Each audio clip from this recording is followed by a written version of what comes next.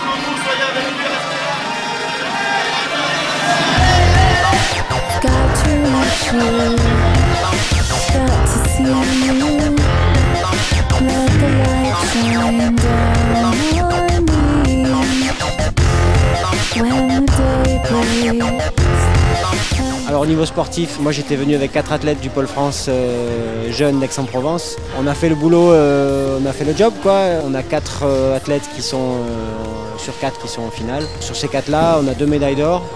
Donc Quentin Boulet et Paloma Simon assument on va dire leur leadership en faisant une très très bonne finale.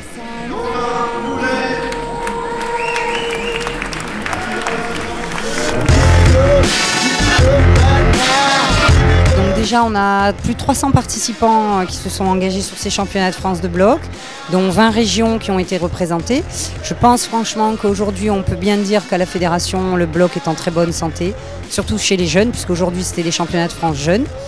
On a été reçus dans une ambiance très agréable, sympathique, des blocs de qualité, des ouvertures de qualité. Une très très belle réussite en tous les cas pour la fédération avec une infrastructure qui est idéale pour des championnats de France de bloc jeunes.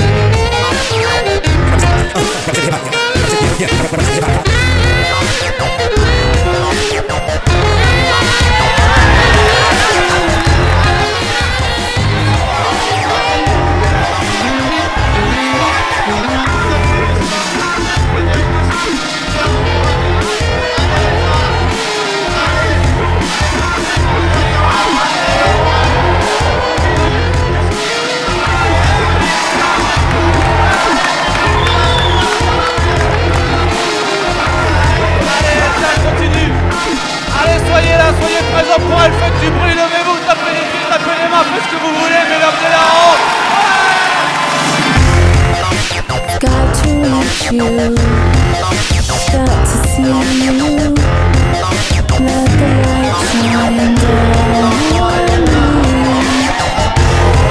I'm daydreaming, and the sky is changing colors.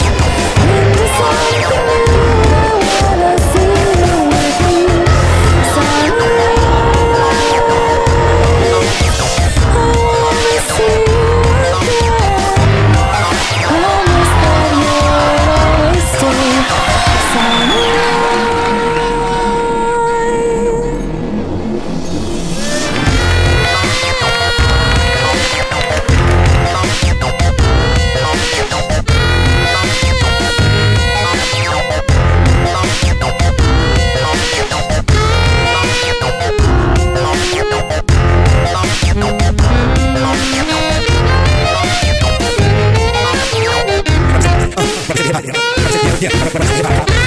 On se rend difficilement compte de la fatigue qui est là à l'heure, même si on peut se dire qu'ils sont jeunes.